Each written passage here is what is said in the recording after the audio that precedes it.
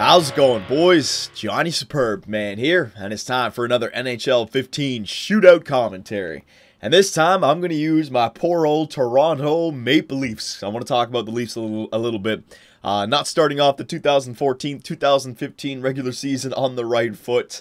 0-2, we lost to the Montreal Canadiens, and then we got smoked by the Pittsburgh Penguins. But honestly, was anyone expecting anything else? I've been saying it all summer long. The Toronto Maple Leafs are looking like a team that is not going to be in the playoffs again. Just as simple as that. And you know what? What really pains me is when I look into the future of the Toronto Maple Leafs, I try to think, who do we have on this team that could be, on our team if we could win the Stanley Cup? You know what I mean? How many years away are we before we can win the Stanley Cup? And I look at, right now we're kind of like in the Kessel, Phaneuf, Clarkson era because you got these three major contracts, and other than like Kessel, I really don't think, well, maybe Phaneuf, but you really can't move those contracts, right? So these guys are going to be on the team for a while, and I really do not think that the Toronto Maple Leafs can win a Stanley Cup being led by these three guys. Phil Kessel, yes, I think that Phil Kessel belongs on a Stanley Cup team, and the reason I say this is because just look at the last few teams that have lost in the Stanley Cup Finals and ask yourself, do you think they could have used the services of Phil Kessel? The New York Rangers last year, yeah, I think they would have used Phil over Rick Nash. The year before that, Boston, yeah, I think they could have used him instead of Yager or Sagan, who didn't show up. The year before that, who was it, New Jersey? Yeah, I'm pretty sure they could have used Phil Kessel against the LA Kings. So I think Phil Kessel belongs on a Stanley Cup team, but everyone else on our team, either young or a little bit too old, you know what I mean? And the guy like Joffrey Lupul falls into that category. He's right in his prime, but we're not going to win a Stanley Cup in the next 5 years. No way, no how. We got to go through a rebuild first. So I'm saying Eichel or McDavid this year, baby. Just keep on giving me those regulation losses. Trade away all of our older players. All right, just go on for the full-on rebuild. All right, Jonathan Bernier, let's go. And give freaking James Reimer a damn start, man. The team plays for James Reimer. Ah, you son of a bitch. You pull off the Nikolai Kulemin move on me? I was going to do the flying poke check, but Pavel Datsyuk stays out wide. All right. Nice little move, Pavel Datsyuk. Nazem Kadri. All right, the dream. Let's do some nice little, wide dive, buddy. Wide dive. You shouldn't do the wide dive. Oh, what a stupid camera angle. All right. But Kadri, he's part of the problem as well. All right, because as a center, I just, when I'm watching Kadri play, I mean, he's still young, he could get better, but it's like an automatic, as soon as he gets the puck, it's like 2 or 3 strides before he starts gliding and tries to start dangling. Either doing a toe drag or something like fucking, you're a center, you're not a winger. You gotta take care of other stuff first. Play defense, buddy. We're in shambles right now, our team. What do you got for me? Oh, get out of here with your little forehand. All right, so this guy likes really telegraphing that forehand. Fucking Toronto Maple Leafs, man. And it's the same problem, like in the Montreal game, it was the same problems. Like, trying stupid breakouts, Tyler Bozak trying to find Phil Kessel, giving up a breakaway, and just stupid shit like that. Right-handed shot, let's do a Gordie Howe. Let's do a Gordie Howe, baby, here it is. Gordie, you saw, Phil Kessel ran him over. All right, we got a flying poke check goalie right here. Yeah, he came right out at me. Phil, the thrill. And Phil, shut your damn mouth when you're talking on front of the interviewers, man. Don't say stupid shit like, oh, I didn't work out at all over the summer. Because when you start off 0-2, that's all everyone talks about. Oh, come on. Did I not save that? Oh, man, he's just doing the same move over and over and over again. I don't believe this. Let's see. Ah, Jonathan Bernier, Bernie Mac, you got to make that save. All right, so he likes to go fake shot, backhand, back to the forehand. I'm getting back in this. All right, come on, Joffrey Lupul. You're one of the good ones. Come on now, Joffs. Come on now, Joffs. Oh.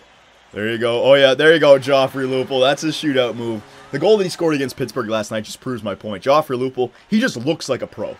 The way he moves, you know what I mean? And he's on a shitty team right now. I feel sorry for Joffrey Lupul. He belongs on a playoff team. He's right at that age, man. He could have been on the LA Kings last year, but instead they went for Gaborik. And I think that's a great move. I mean, they won the damn Stanley Cup, but that's what I mean. Joffrey Lupul, he does not belong on the Toronto Maple Leafs, man. He's too good for us. All right, backhand, forehand again. Whoa, he just slapped it this time. All right, this guy loves shooting it. This guy's just rifling it on Jonathan Bernier. Left, right, and center. All right, I can take the lead here. Then I can make a save. Or if I take the lead, let him score, then I can set up the superb man shot. Yeah, okay. Take the lead, let him score. Is he going to come out at me again, though? That's the thing. I gotta be careful. All right, let's do a shh. All right, a shh. Oh, come on! How did he recover from that? Bozak, wasn't that wide open? Oh, my, you know what? It's my own fault. I should have gone farther, and also I shot it in the middle of the net because I didn't want to miss. If I aimed to the left, I might have saved that. All right, fake flying poke cheek. He's going to go back to the right. Here it comes. Yep, right forehand. Oh, once you realize he hasn't done a single backhand yet this entire time, but he's attacked me every single time. Okay, you know what? In my shootout marathon, I had a, well, it didn't really come close at all, but you know what? I'm going to say that it felt like it was almost there. So James Van Riemsdyk, let's go, son. Let's go, Jay. No. Here it is. Oh, wow! If only it came out the other side. Oh my God! Why do you have to wide dive that? You little prick! I might have been able to get that time. All right. I would like to try it one more time, but I can't spam it. I just gotta let it happen. When it happens, it happens. May not happen for another 3 years. Who the hell knows? Phil Kessel. Oh, backhand, forehand. Oh, take away your forehand this time. Oh no, Phil, you can't do that. Friggin' Phil Kessel. All right. So let's just end this one now. Who do I have up next from the Toronto Maple Leafs? Roman Polak. Here, how about this? Roman Polak coming down the ice. Oh my God! I was actually trying to shoot it over the glass. I guess you can't shoot it over the glass when you're in the offensive zone. Roman Polak. I've had no problem with him though. Big body. Oh, forehand. Yeah, there it is again. Nice little forehand shot. All right, let's end this damn shootout. It's going on too long. Booth. When's this guy gonna get a chance? Here we go. Every single time he just attacks me. All right, there you go. And actually, David Clarkson as well. David Clarkson's been playing pretty good. But then again, he's been playing like a third or fourth liner, and no third or fourth liner should be getting 5.25 for 7 years, right? So I mean, Clarkson, I mean, you're playing better than you did last year, where you got 4 goals. But still, I mean, we could bring up a guy from the AHL, play the same way you are. So the Toronto Maple Leafs, in my opinion, are just in shambles right now. Watching the game last night, Hockey Night in Canada, it made me... It reminded me of what the Toronto Maple Leafs are, you know what I mean? Just not a good defensive team, full of players who are either young or just... I don't know what the word is. Like, how do you describe Dion Phaneuf? You know what I mean? He went in the top 10. He's supposedly a good defender, but he just looks slow out there sometimes. Like when Pacioretty beat him in game number 1, beat him to the outside. It was a weak goal, but he's not like a superstar or anything, right? We got a lot of players like that with big contracts, but just like underachievers. There you go. There's the good word. Underachievers. All right, Dion Phaneuf, David Clarkson. All right, just guys like this. And our younger players... still just a little bit too young, making mistakes. Like Jake Gardiner, still too young. Morgan Riley, still too young. Nazem Kadri, still too young. Guys like James Van Riemsdyk even, you know, he's considered to be like a veteran on our team. But no, he's still young. So I still think the Toronto Maple Leafs are a non-playoff team, all right? Watching Hockey Night in Canada last night, them just breaking down the Leafs, calling them crap. Don Cherry at the intermission saying fucking Shanahan and Nonis are idiots for not drafting Nick Ritchie over William Nylander.